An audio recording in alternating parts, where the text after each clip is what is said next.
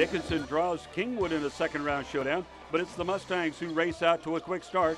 Matt Charles drains the three, and Kingwood is up by 7 early. More sharpshooting now from Charles. This time he spots up from the top of the key and buries another 3. Charles then looks inside to the cutting Chase Lawrence, who lays it in for Kingwood as it's all Mustangs early. But back comes Dickinson. Jerry Spells drives to the hole, finishes with an acrobatic floater.